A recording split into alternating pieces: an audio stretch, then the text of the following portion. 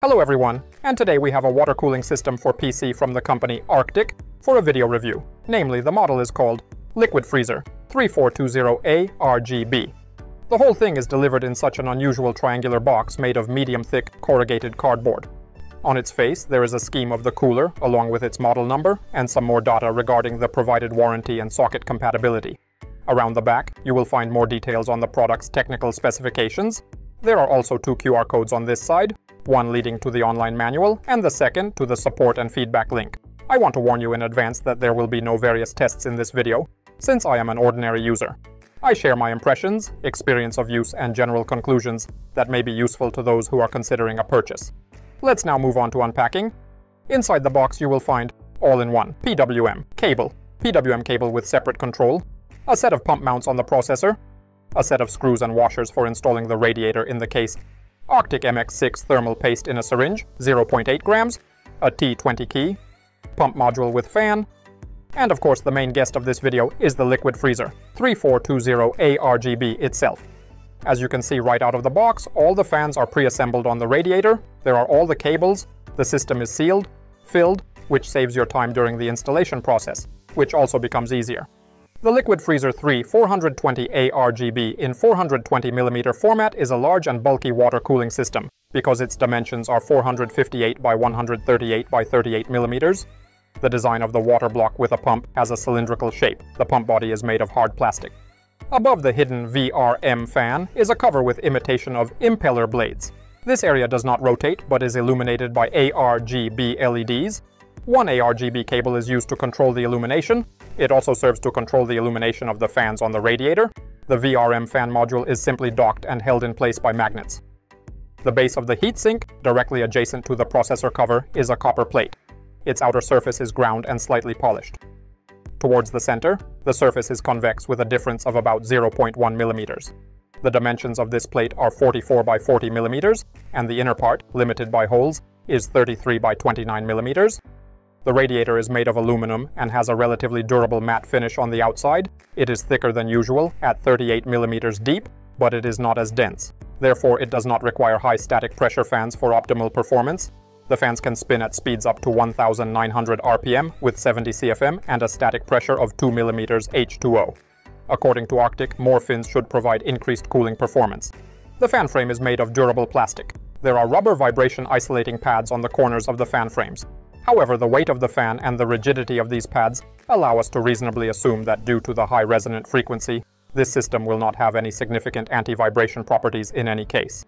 The shape of the fan impeller hints at the ability of the fan to create high static pressure, which is what is needed in this case. The impeller blades are enclosed in a ring, which can increase the efficiency of the fan. A-RGB LEDs are placed around the fan stator, illuminating the impeller from the inside. Fan cables are equipped with standard 4 and 3-pin connectors for connecting motors and addressable lighting. The latter is supplemented with a pass-through connector for connecting a chain. Installation. To avoid all cable mess, you can use the all-in-one PWM cable, which takes care of the pump, the VRM fan, and the radiator fans. If you want to control everything separately, connect the respective connectors to mainboard headers, or use a dedicated PWM controller.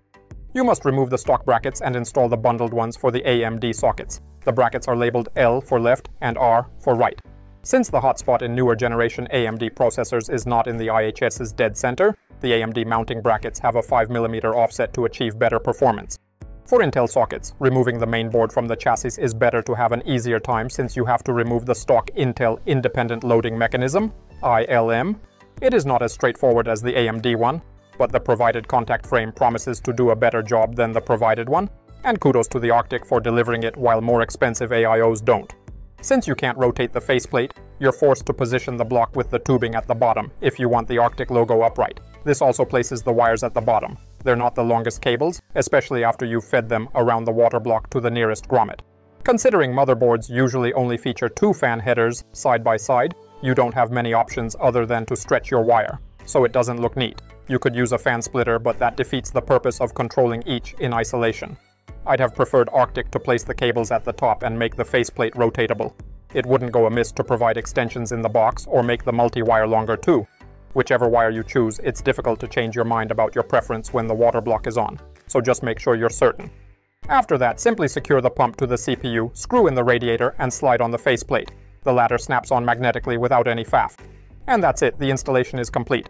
To sum it up, as an ordinary user who doesn't really understand all sorts of tests, I can say that the Arctic Liquid Freezer 3420 A-RGB is silent.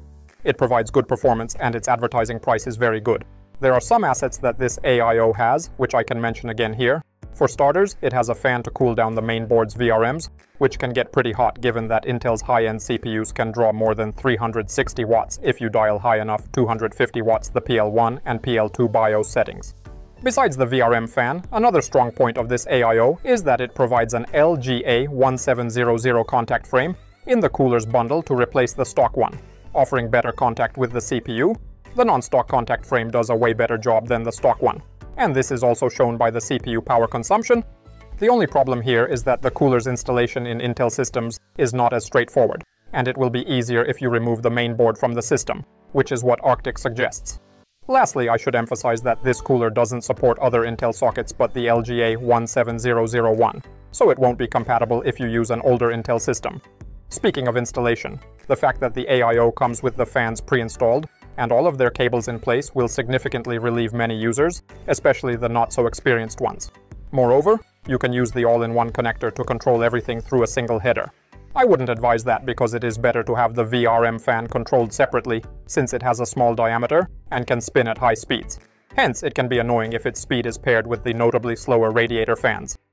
The A-RGB lighting is the cherry on top, especially for users with systems that expose their internals. And that's all from me. You can buy it using the link in the description. Thank you all for watching. Good luck to everyone. Bye everyone. Ciao.